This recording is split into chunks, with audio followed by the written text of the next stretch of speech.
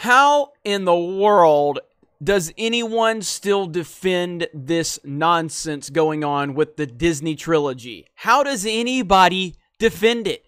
There was never a plan. It's nonsense. Basically, they just show up.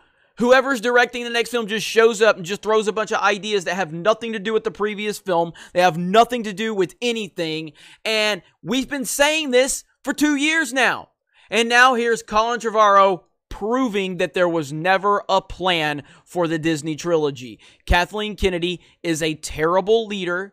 I have said this over and over and over again, and I'm never going to back off of it because I'm right, and I've always been right.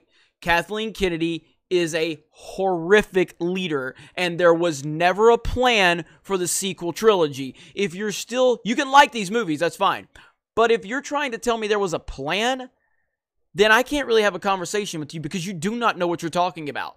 Colin Trevorrow confirms that Emperor Palpatine was not in his version of Episode 9. Amazing. Good job, JJ. Oh my goodness. Basically talks about Colin Trevorrow was hired to tackle Episode 9 back in 2015 after Jurassic World. After a couple of years on the project, word surfaced that the script was in trouble. Lucasfilm brought on Jack Thorne to perform a rewrite that didn't go well. A month later, Trevorrow departed the project entirely over creative differences, at which point Lucasfilm asked Abrams if he would consider taking over the film. Brought on Chris Terrio, we know that. As for Trevorrow's version of Episode 9, the filmmaker isn't quite keen on saying just yet, but in an interview with Empire, he did reveal one fascinating detail. Emperor Palpatine was not in his script. Bringing back the Emperor was an idea JJ brought to the table when he came on board. Trevorrow says, "It's honestly something I never considered. I commend him for it. This was a tough story to unlock, and he found the key."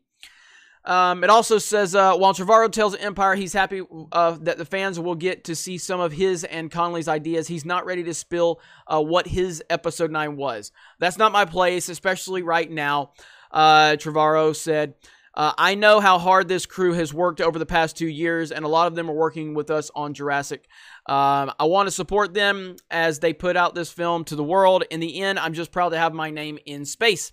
The Book of Henry filmmaker did, however, reveal one request he made to Rian Johnson for The Last Jedi when he was working on Star Wars 9. "I just asked Ryan if he could include a little moment where Rey and Poe meet for the first time. They're such beloved characters, it felt right for them to have some history in the next movie. I thought the way he did it was perfect." So there's no plan. It's essentially what he's saying is there's no plan. There was never a plan for any of this. Each film has just been thrown against the wall. You show up to work and you're like, "Hey, you got any ideas for this next Star Wars movie?" "Sure, I think we'll do this." "All right, great. Let's just do that." It's unbelievable. I've said it.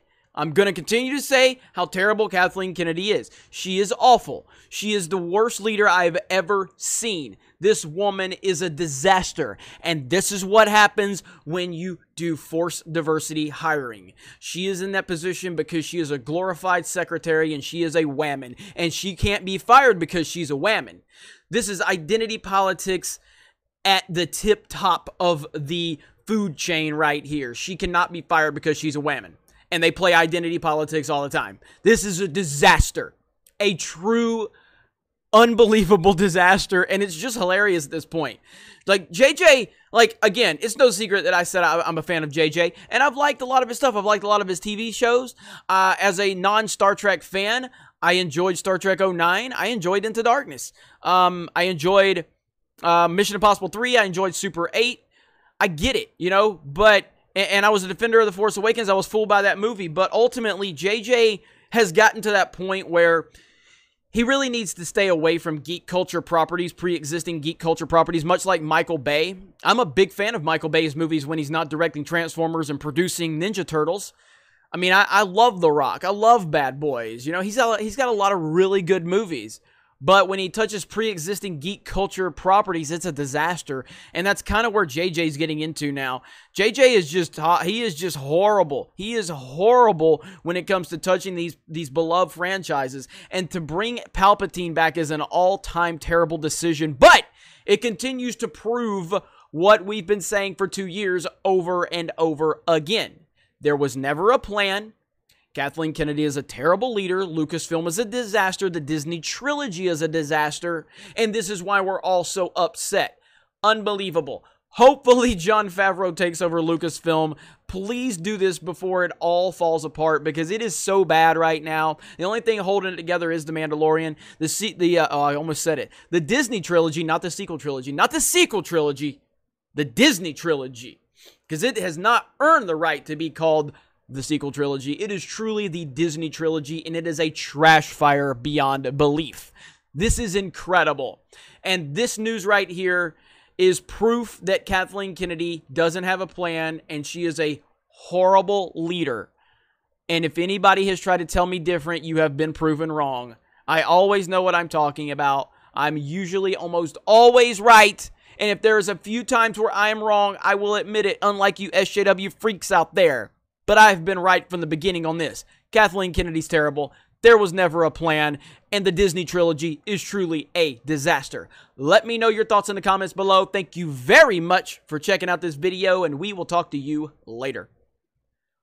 Hey everyone, it's Jeremy from geeksandgamers.com, and if you're a fan of Geeks and Gamers, please go to our website, visit our merchandise store. We have t-shirts, hoodies, hats, beanies, tank tops, and in the very near future, we're going to have many more products for you to choose from. So thank you for the support. We appreciate it. You guys have a great day, and we will talk to you later.